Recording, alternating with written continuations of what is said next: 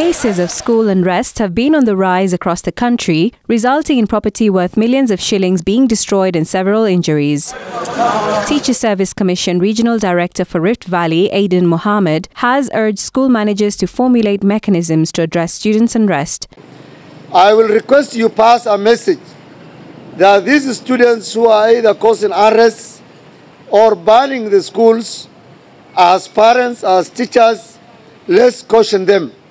Let's tell them to open up or to wire their mindsets. He has pointed an accusing finger at teachers for not introducing mechanisms such as counseling programs to allow students to open up on their challenges and how they could be addressed. Why they went to the schools was nothing else but only to go and make development for themselves, that they go and transit from one stage to the other. So they have no other business. Students have been urged to read the Riot Act, which stipulates that one who is found engaging in riots should be imprisoned for life or subjected to hard labor, and that the students should pull up their socks at school.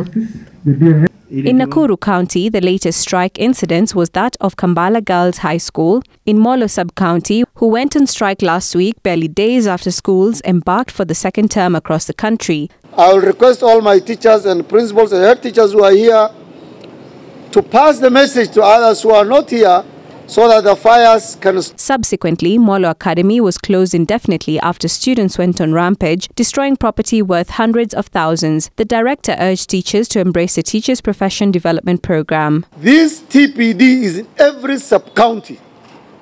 There are colleges, there are branches in Elgeyo Marakwet. The teacher in Elgeyo Marakwet will not travel to Nakuru to do TPD. The funds that the teachers also are paying is not that 6,000 at a go.